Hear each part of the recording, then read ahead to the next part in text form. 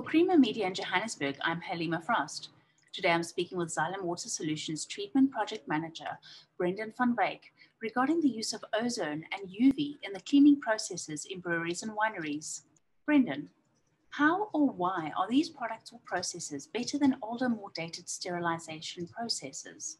Okay, so normally the go-to for sterilization is normally chlorine or chlorine dioxide. That's kind of the standard. It's cheap, it's easy. The problem is it's pretty nasty. Chlorine leaves a residue. It reacts with any of the organics that are present to form AOX or halogenated organics, which are carcinogenic. It stays around in the environment. It doesn't leave, which is its benefit, is that it's long-term disinfection. Ozone and UV do not leave traces in the water that they are treating. They do not leave chemical traces.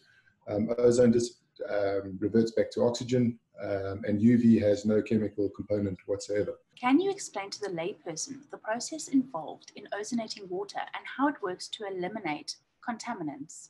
So ozone is the strongest, basically, oxidant or chemical available for commercial use. And it's one of the safest in terms of handling and dealing with. Because it's a gas, it's easily contained and easily produced. All you're doing is introducing that oxidant into the water through either like a venturi, as I said, or bubbling it into the water. The ozone chemistry is so fast that as it comes into contact with whatever it's going to oxidize, the reaction time is only that of finding whatever it can oxidize.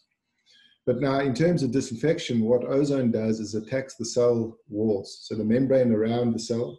So ozone will attack everything from algae, cysts, spore, viruses, or any of those bacteria.